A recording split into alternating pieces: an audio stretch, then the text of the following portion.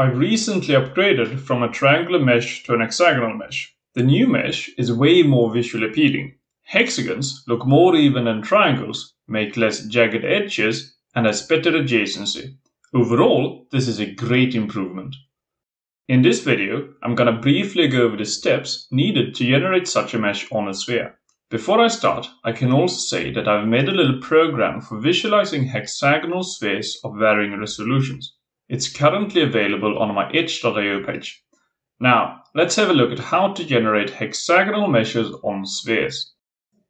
We start with a simple convex icosahedron. The icosahedron has 12 vertices and 20 faces. It's more commonly known as the shape of a 20-sided dice. Theoretically, other convex polyhedra, like the tetrahedron or cube, would work, but they would create more artifacts, so we stick to the icosahedron. This icosahedron makes up a triangular mesh that tessellates the sphere. Creating a hexagonal mesh from this requires two steps. The first is to increase the resolution of the triangular mesh. The second is to perform a Voronoi tessellation. To increase the resolution of the triangular grid, we iteratively subdivide each triangle. Imagine we have this triangle. It's represented by 3 vertices and 1 face. We now create a new vertex on each edge. The previous face will be removed and replaced by 4 new faces. The resulting mesh will have 4 times as many triangles as the previous one. We can repeat this process iteratively until we achieve a mesh with sufficient resolution. The more subdivisions, the more smooth the sphere will look. The amount of subdivisions necessary would depend on the application. Now that we have a triangular mesh of sufficient resolution, we can begin with step 2, performing the Voronoi tessellation. We first take a look at our triangular grid.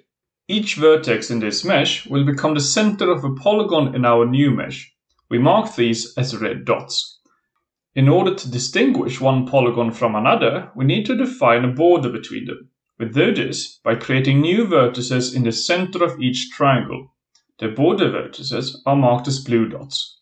We now connect adjacent blue dots to form the border. We can now clearly see how the final hexagons will look. If we hide the triangular mesh and create new triangles within the hexagons, it looks like this. A hexagonal mesh is nothing more than a triangular mesh in disguise. These new triangles are, for example, needed if we want to create 3D graphics for the mesh. If we clear away the triangles and helping dots, we can see the hexagons even more clearly. Comparing to the triangular mesh we started with, the resulting hexagons has less jagged edges and in general just look way better. We can now generate hexagonal spheres of varying resolutions. The spheres has an appealing appearance for all resolution levels. One thing to note is that this mesh does not only contain hexagons. These meshes will always have 12 pentagons as well, no matter the resolution level. This is an artifact from the icosahedron that we started with. You can choose other convex polyhedra, but that would give even worse artifacts. Depending on your application, this might or might not be important. The visual impact of the pentagons are greatly reduced as the resolution increases. So, that is one way of generating hexagonal meshes of spheres.